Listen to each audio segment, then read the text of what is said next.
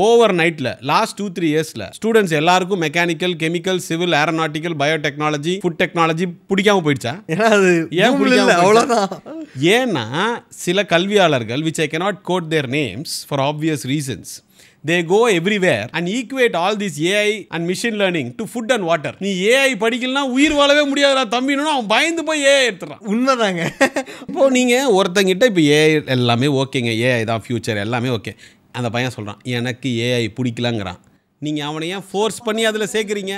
அதுல நீ இல்லைன்னா you are not in the race. என்ன ரேஸ்? இல்ல என்ன ரேஸ் அப்படின்றது தான் சொசைட்டி வரும். அதாவது என்னன்னா இங்க பிரச்சனை என்ன தெரியுமா தம்பி? எஜுகேஷன்ன்றது ஒரு காமன் டாபிக். படிச்சவங்க, படிக்காதவங்க, தெரிஞ்சவங்க, தெரியாதவங்க, everybody has a say. And majority of the children's career is not decided by their parents or by the student himself. இந்த ஸ்டூடெண்ட்டை யார் டிசைட் பண்றானா? Neighbour R uncle aunty. அவங்க பையங்கெல்லாம் 1980sல படிச்சு பெரிய ஆள் ஆயிருப்பாங்க. ஆனா இன்னைக்கும் அவங்க சொல்றது தான் வேதாந்தம், சித்தாந்தம். நான் ஆபீஸ் வெளியில போர்டே வச்சிடலான்னு இருக்கேன். Parents, students and students brothers sisters only allowed. Uncle aunties and especially neighbors வாங்க. ஆனா தயவு செஞ்சு இந்த ப்ராசஸ்ல இன்வால்வ் ஆகாதீங்க. ப்ராசஸ் போயிட்டே இருக்கும் தம்பி. திடீர்னு US ரிட்டர்ன் ஒரு அங்கிள் வருவார். I would like to know the entire process. அவங்களுக்கு எக்ஸ்பிளைன் பண்ணிட்டேன். நீங்க டவுட்னா நீங்க கேட்க வாங்க. இங்க பல பிரச்சனைகள் இருக்கு.